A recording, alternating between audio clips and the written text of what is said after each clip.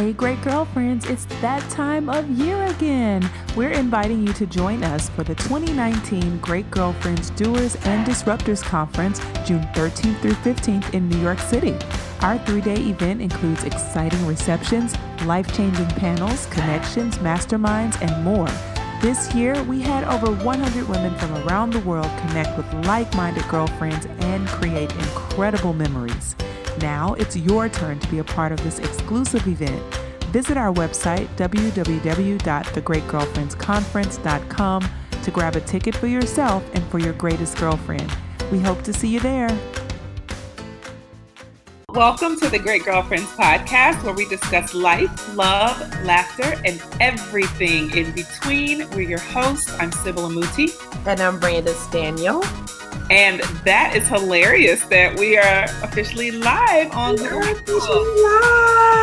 Yes, we're on Google Plus, and we decided to do this episode live just to see how it goes. We're throwing a whole lot of stuff out there and seeing what sticks. Let's stick. So you guys can give us all kind of feedback. If you are not following us on Google Plus, we're under the Great Girlfriends, and we are building out the YouTube channel. So make sure you subscribe so you can be the first to see anything new that we add, right? Yes. And what do we have coming up? Conference. We got the Great Girlfriends Conference, guys. Oh, it's coming up. I'm so excited. I'm so excited. Are you more excited than me? I'm definitely more excited than you, Sybil. I don't feel it. I don't feel it. Oh, please.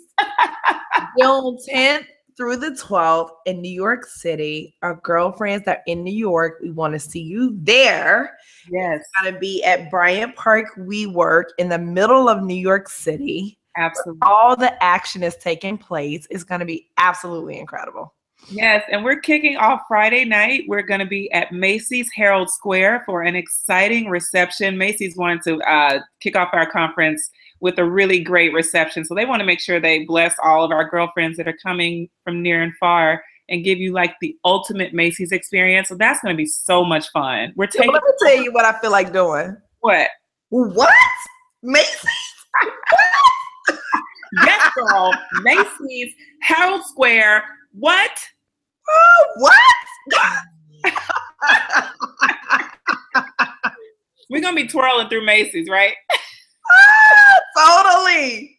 These Macy's are hosting the Great Girlfriends. Yes, they are. Yes. And then Prudential is our brand partner for Saturday. We're so excited. I mean, so excited because Prudential has done so much to invest in women. So Macy's invests in our style and our influencer tastemaker feel, but Prudential puts that financial investment towards tools that we can use to live a legacy life.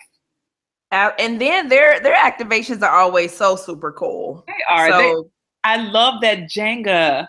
Yes, I cannot wait to see what they got in store for our Great Girlfriends. I'm so excited. I know. Be hot. Macy's Prudential, we thank you so much for joining forces with us. We're really uber excited, fun-loving girlfriends. So I'm just this is gonna be great. You know what I'm gonna do, Sybil? This is so not in the plans, but I want to shout out some of our great girlfriends that are coming to the conference. So since I don't have it up right now, I'm gonna make sure I do that at the end or at some point. Oh, okay. But no, so if you guys haven't seen on our website, we put up all the hotel information. And if you need any help with finding a hotel that's more affordable for you, you can email us at thegreatgirlfriends@gmail.com, and we will have someone work with you to try to find something that's in your budget range. So we understand that people are coming on tight budgets, and we want to make sure that there's nothing that stops you from getting here. Absolutely. I love it. So what are we talking about today, Sybil? Are you really going to pause. We're not going to tell them who's coming to speak at the conference. Give them one. Oh, God. Okay. I'll give you guys one. She's one of my absolute favorite speakers in the world. Her name is Tiffany the Budgetnista. Tiffany the Budgetnista. And the episode that she was on was actually one of our highest rated episodes. Like we had probably one of the most like highest, what do you call it? Listened to podcasts. Yes, we had she's like the number 2 of downloads in terms of our listener downloads for episodes. So go to our website, thegreatgirlfriends.com, and listen to her episode on Living Richer. We kicked off the new year with Tiffany, but we love Tiffany because she is a big part of our village and we love her village. And in true great girlfriend form, she agreed to come and support us and speak on at our conference. So I am so excited about that. Oh, we're so excited. And we got so many more treats in store, guys. We're going to kind of roll them out to you guys, but it's going to be insane. One more. Go ahead. The Lady Savant Tribe. Meryl and Brandon from Lady Savant. You guys, I feel like we're going to introduce one of the greatest gems that I think we found this year in the Lady Savant Tribe. They are doing a fantastic job of celebrating women in entrepreneurship, celebrating community, and celebrating like the female spirit. And I am so excited because they allowed us to come and speak at their spring conference, and it was so much fun to talk about building right.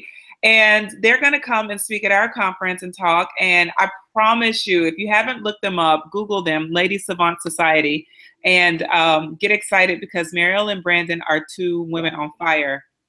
And I love that their story is so much like ours. Like their story is so much like ours in that they were 2 friends, came up, had an idea that they wanted to work together, wasn't sure in what capacity. I think they started out selling like, what'd you say, like home crafts? Painting in the garage. In their garage, yeah. And then it kind of grew into something totally different. I love their story. Yeah. So not just that, but I have one more I want to share. Okay. The speaker that's going to absolutely blow the entire conference up. Okay. Set the conference on fire. My husband has agreed to come from behind the mic and be on our relationship panel for the conference. That's going to be so cool, Sybil. Yeah.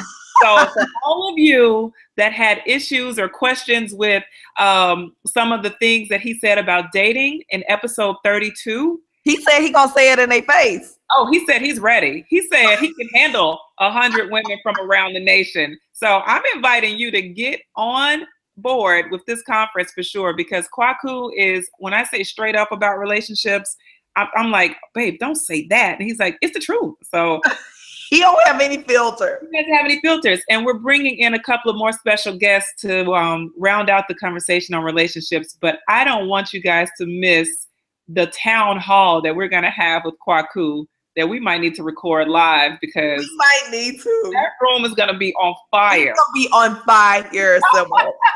You might want to bring your husband in there with like a bulletproof vest or something. And I'm gonna give everybody paintball guns so they can shoot him whenever he says something they don't like. They can just pow, take him out, pow. Oh, Lord. It's gonna be amazing. Episode 32, dating preferences versus standards, was a fantastic episode. That might be our number 3 in terms of you know, I told you that episode had me sitting in the car as if I wasn't in the recording. Sitting in the car, didn't want to get out the car because I was listening to that episode. Yes, so you have to listen. But anyway, grab your ticket to the conference. See us there. I'm going to have on some fantastic clothing. I know Brandice will as well, and I'm going to wear something. I got to get my outfits together. I do. I need to talk to Ruben. I want me a couple more of those dresses. Me too. Maybe he'll talk to us. Yeah. Yes. So anyway, let's close out Self-Care Month. Yes. It's been such a powerful month. It's been a good month. Yes. Ladies, if you haven't listened in the month of April, you missed out on Sweat Check with Elle Brown. You missed out on Mental Motivation with Ty Beauchamp. You missed out on Financial Fitness with Shirley Ann Robertson. Yes. And now we are diving right into the spiritual care. And let's not forget that, Sybil, it was your birthday this month. Oh, yes. Oh, Lord. Birthday was off the chain, y'all. Thank you so much for all the love that you guys sent in. It was just amazing. It really was. I love it. And seriously, this topic for us is probably the most important piece of self-care, because everything starts with your love for yourself. And Yeah. everything that your love for yourself starts with has to do with your love for me, your relationship with God. What about you, Brandice? No, absolutely. I'm excited about this one because there is so much that, you know, happens in your life day to day. And for me, there's so much that happens in the world that could disturb my peace. Absolutely. Lord, when I look at the news, I'm like, oh. I know. And then when you look at your personal circumstances, sometimes they seem just overwhelming. It is. And for me, like my spiritual piece of who I am, that gets me fully together. Absolutely. Fully together. Yeah. So we wanted to make sure that we did not neglect in Self-Care Month to close out tapping and diving into understanding like the ultimate self-care. It starts within. And so Absolutely. For me, I would say, I want to just throw out a disclaimer and say, I am a Christian.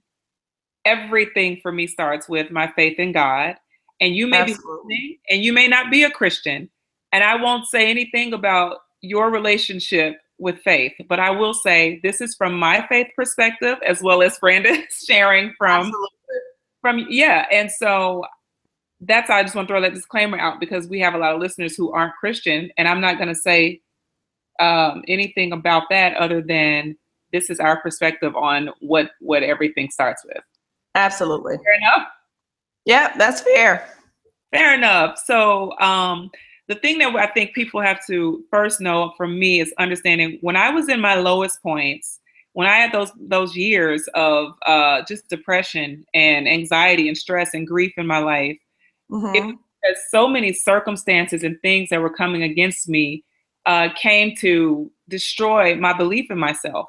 And what I realized most importantly about that was I put a lot of pressure on other people's perception and life's perception of me instead of God's perception of me. So when things happened that didn't match up with God, I didn't default to what God said about me. I defaulted to my feelings around things that were happening to me. And I began to neglect myself in terms of other areas of self-care. I had no mental motivation. I had no sweat checking going on. And I had no financial fitness. I had none of those things happening because I didn't understand where to default to. And I think for self-care and for us as women, we need to have a default place. Right. You know, and my reset came when I got to my lowest point and I really was near death. Thank God I'm here. But I realized God asked me, you know, give me a try. You tried everything else, but you never tried me. Like your parents' relationship with me is one thing, but your personal relationship with God is where I need to connect with you. So for me, I began to build really deep roots in God's love and discover, like, literally, what does God's love look like in my life? And it just built such a blossom in my heart, and it made my heart so full of confidence that things can happen, but it doesn't dismiss my foundation. And that gives me like the confidence to stand before others with strength, you know, and resilience, and be able to be confident and know things are going to happen. Life is going to happen. Kwaku will disappoint me. My kids will let me down. I'll lose money. You know, business might go left or right. And the world is twisted, but God's love still gives me the ability to care for myself. Yes. That was a word, Sybil. Listen, y'all can send your offering right on over to the house. Podcast is over. But what about you? When did you come to connect with the ultimate self-care? I think I've been connected for a long time. Like even as a child, I really felt connected. I think, some people I actually truly connected with God when I was younger. I really did. And even when I would do things that were, totally away from what he wanted me to do, I always knew where the right place was. And I think this year for me has been a fresh new start because I think I mentioned before in another episode that I started really reading 1 Corinthians 13 and looking at what love is, because the way that I grew up, you know, God was a punisher. Yes. God didn't play no games with your butt. He was gonna whoop you. If you do that, you're going to hell. If you do that, you're going to hell. Right. And so I kind of, you know, grew up with that sense of not like truly understanding God's love, but really it was everything about what not to do or else this was going to happen. Yeah. And this year, just being in a place of where I'm really trying to understand like what love is according to his word, it is just really opening my eyes up and it's stretching me in ways that, I mean, some days it's tough. Some days it's really, really tough. And I'm like, I know I'm not being loving right now. Like I'm like convicted immediately. You're not being loving, Brandice. And so like go and even there are some times when I'm like, I know what my response should be to this. I should be kind and I should be patient. And I don't feel like being that. And even knowing that different decisions, to be honest with you, but every time I've made a different decision, like I've always regretted it. And I just think about how challenging this love piece is for me, but this is how God loves me so easily. Yeah. Yeah. You know, and so it's really, I'm kind of on this brand new journey, I feel like, because though my relationship with God is, you know, the connection there has, I feel like, remained the same. Viewing him through the eyes of love is different for me because that's not something that I was really taught. Yeah. You know, people say the scripture, and I've heard the scripture read at weddings, but I have to be honest with you, church wasn't always a loving place. Yeah. Right. And I didn't always feel his love there. Yeah. Well, keeping it 100, most people are done with Christ because they meet Christians who don't know how to display love. Right. And so, you know, so I'm getting to a place where I'm like, well, how do I become that in my world? Like, how do I become that starting first in my home? How do I become that to my husband? Starting, you know, let's start with Rich. Yeah. Before I try to go out and give it to the world, you know? Start with you too. And and start with me. Yeah. And start with me and giving that kind of grace to myself. And it's been a challenge. It really, really, really has, because now I'm convicted of things that used to be very natural for me to do. Because of just family background and what I've taught and what I've been known, you know, what I know. And I'm really almost breaking some deep-seated habits right now. And it's a journey. Yeah.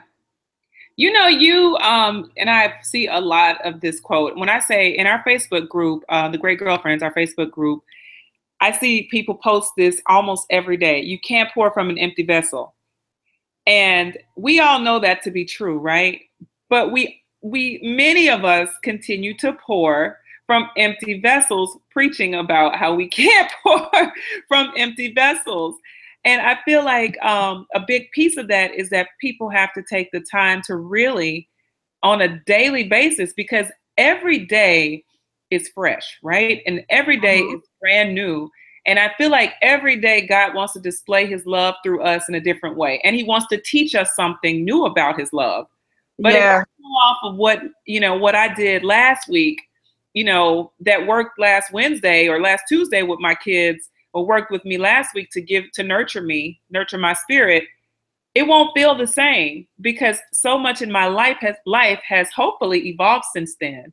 So I have to continually, on a daily basis, consult with God, consult with his love, and really kind of ask them a few questions. What is it about today? What piece of your love do you want me to experience?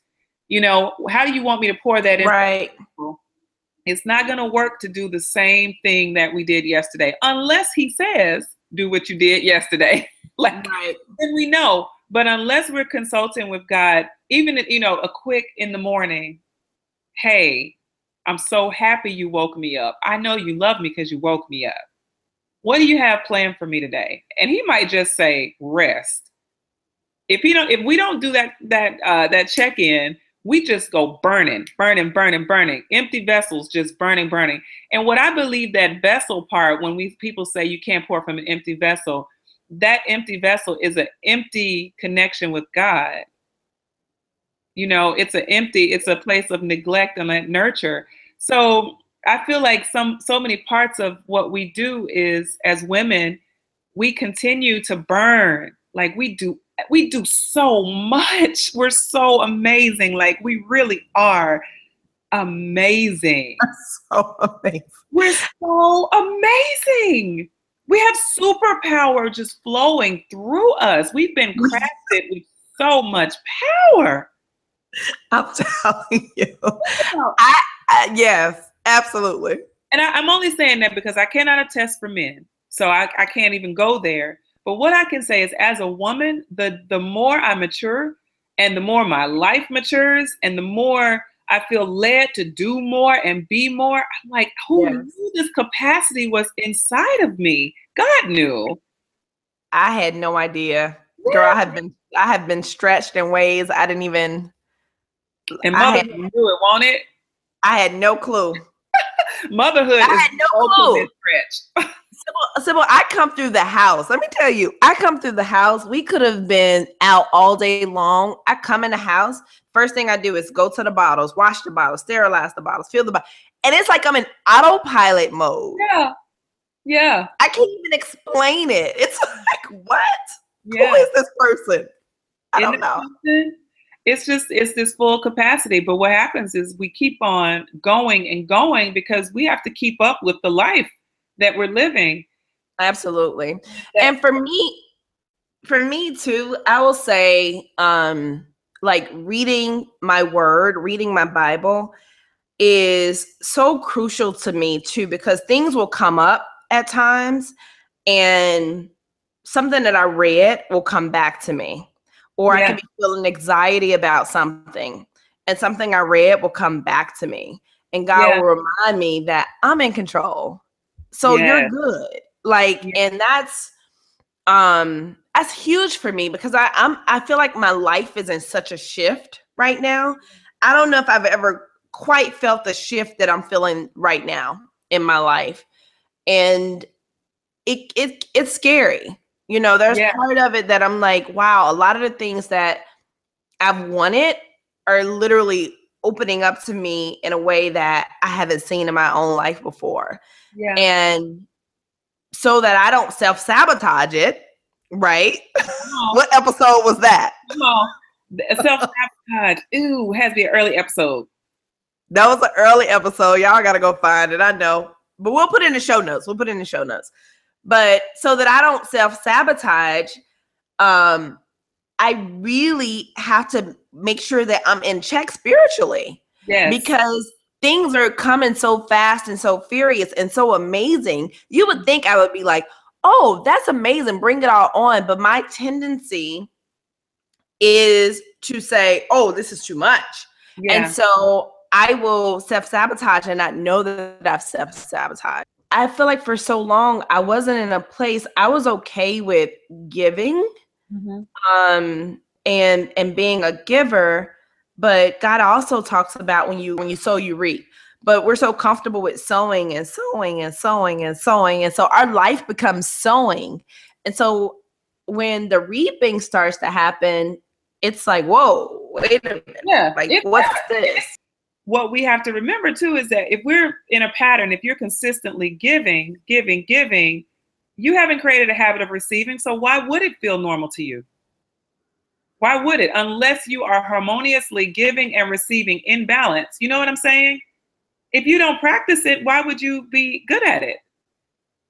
You wouldn't be. So it makes complete sense. Yeah. No. It makes complete sense. I struggled through the same thing and still sometimes have to pace myself because God, infinite love for us, wants to pour more and more and more into us wisdom on how to be the best self. But what I know for sure that I learned, especially when I became a wife and then a mom 2 times over, was that anything that's not nurtured is neglected, right? So anything that I don't nurture. Well, say that again, because that's a tweet. Okay. What I'm saying, and girlfriends, sit with this for a second. Anything that is not nurtured is neglected, right? Any flower that you don't water will wilt. It will wilt. If you don't nurture your physical body will be the sum total of a neglected vessel that hasn't been taken care of. If you don't nurture your mind and continue to stimulate your mind will be a forest full of all of these wild and crazy thoughts that are destructive to your path, right? If you don't nurture your finances and pay attention to your finances, your money won't even be visible. You will be broke as a homeless person trying to figure out what happened. And you can have the greatest career on earth. You can have 6, 7 figures, but if you don't nurture, you are neglecting, right? If you don't nurture your career, if you don't pay attention to your career, if you don't nurture it, and if you don't pay attention to your path and the decisions that you're making and your goals, you will be in the same job for 45 years and in the same little office cubicle with pictures that got dust on them from when you first started, right? If you don't nurture your friendships, if you don't nurture your friendships, you will be an isolated vessel. You won't even know how to be a friend. You'll be listening to the great girlfriends talking about, dang, how they get friends. I'm going to tell you, that is a whole podcast episode there on just nurturing. And it goes back to nurturing ourselves. Yes. You know, it's like, if you don't nurture yourself, and that, you know, there's a lot of things we can do to nurture ourselves, but nurturing ourselves spiritually is honestly the number one thing that we can do. It will relieve us of so much stress, so much anxiety, so much pressure. This morning, I didn't pray with my prayer partners, neither did I pray with them yesterday. And I feel it. Like, I felt it with my mornings, even though I did pray on my own. But there's something about, I don't know, like having a safe space where I can just like say, these are the things that I'm dealing with. These are the things I need prayer about. These are the things I'm like laying down, is nurturing for me. It's the way that I take care of myself. It's a priority for me in my day and has been for a very long time. It really helps to just kind of keep my life centered because there's so much going on all day long. Yeah, it's so true. And knowing too, Brandice, because what I realized and God dealt with me on, and girlfriends, some of you might be dealing with this, but there was a bit of idolatry taking place in my life because I was nurturing everything outside of my relationship with God at a certain point. And the kids were thriving and husband was happy and everything. And at the end of the night, I was so tired. And God would be like, you need to recalibrate. You need to reset, but you're going to have to start it with me and getting my insight and my direction on how I want you to be present with people. You're just pouring, and you're giving so much into everyone and everything, and you're putting them before me, which is a form of idolatry. And I'm like, I would never put anything before God. I would never put anything.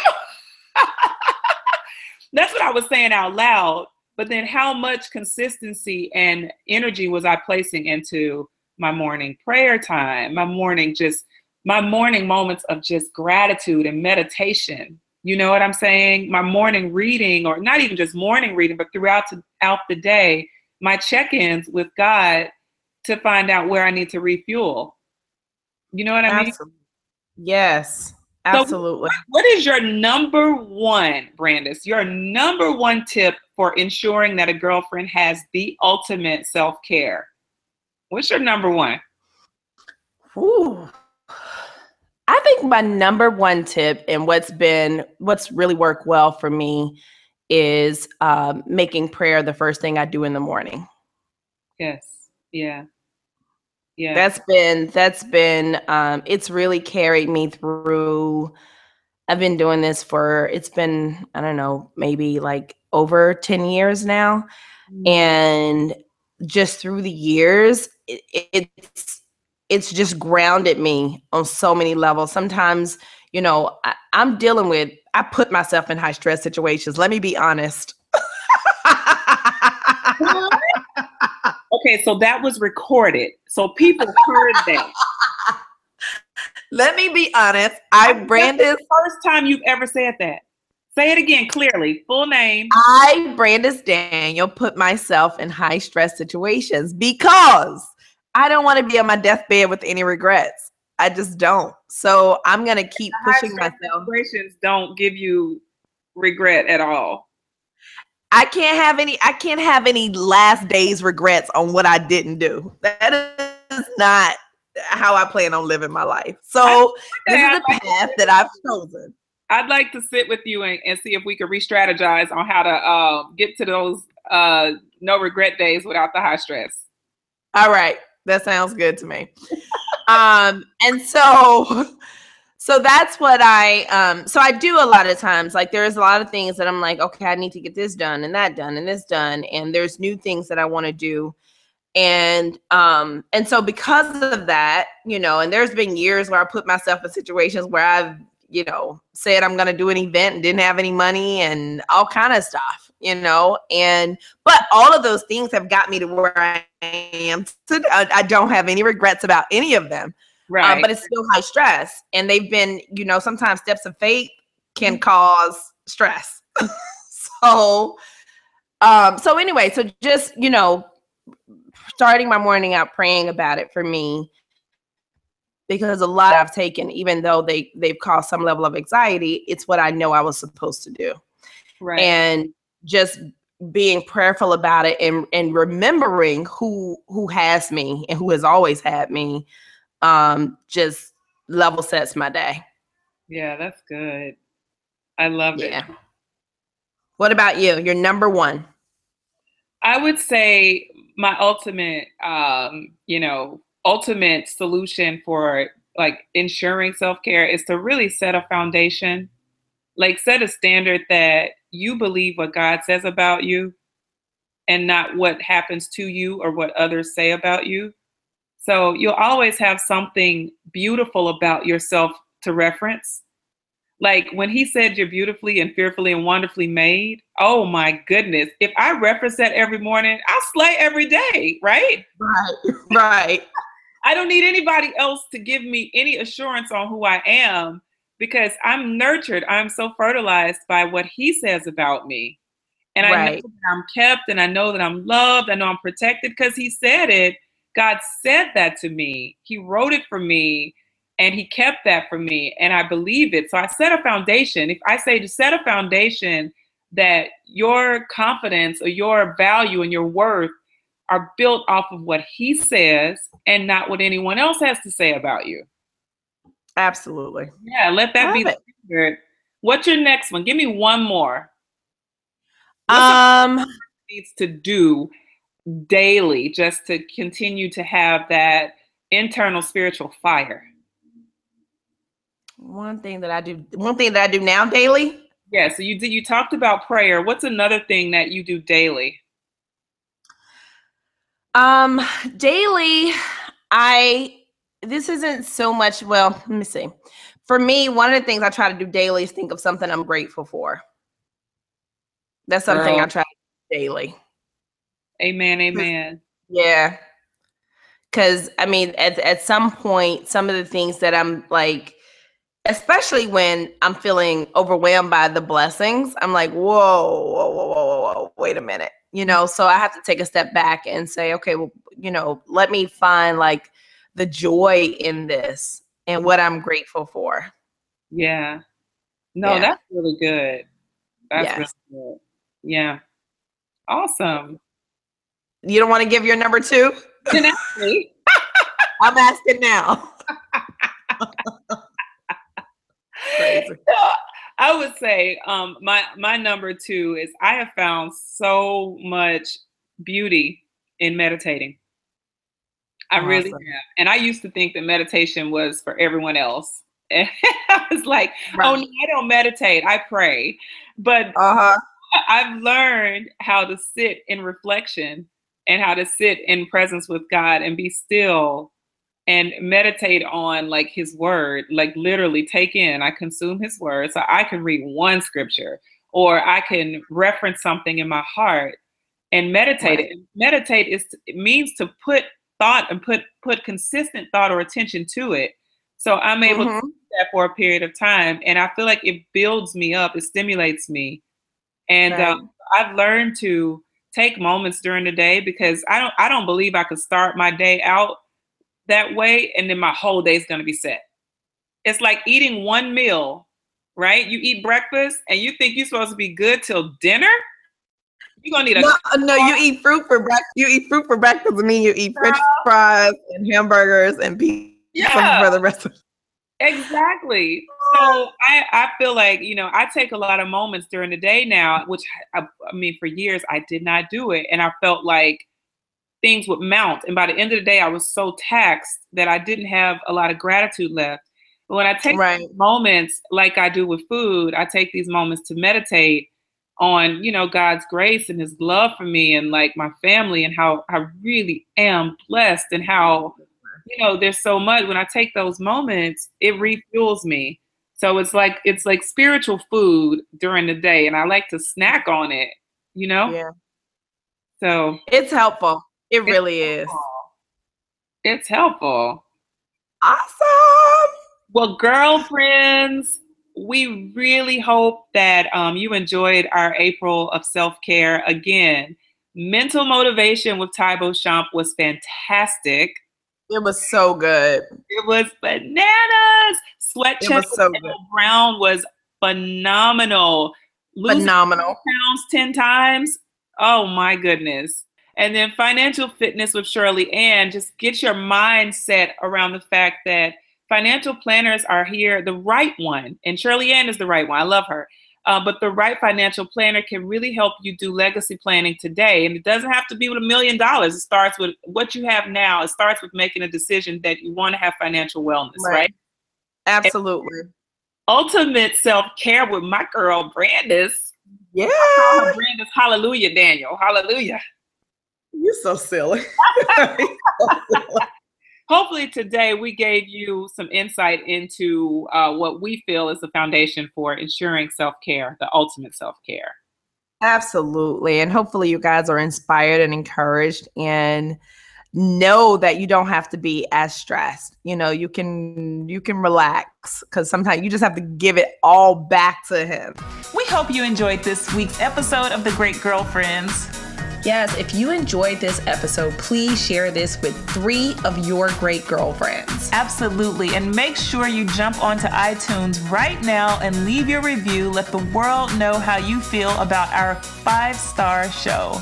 Absolutely. And we like to end our episodes by thanking our husbands. Thank you, Kwaku. Thank you, Mr. Rich Daniel. And then we thank the minis. Thank you, Sam and Dylan. And thank you to Miss Sky.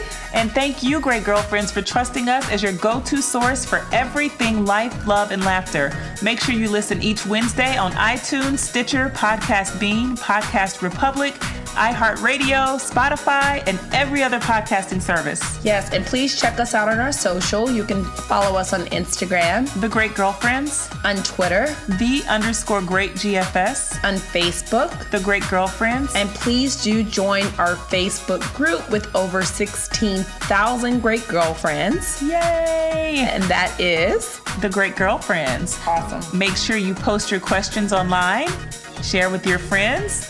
Keep listening and keep being a great girlfriend. I'm Sybil. I'm Brandice. And we're signing off. Peace.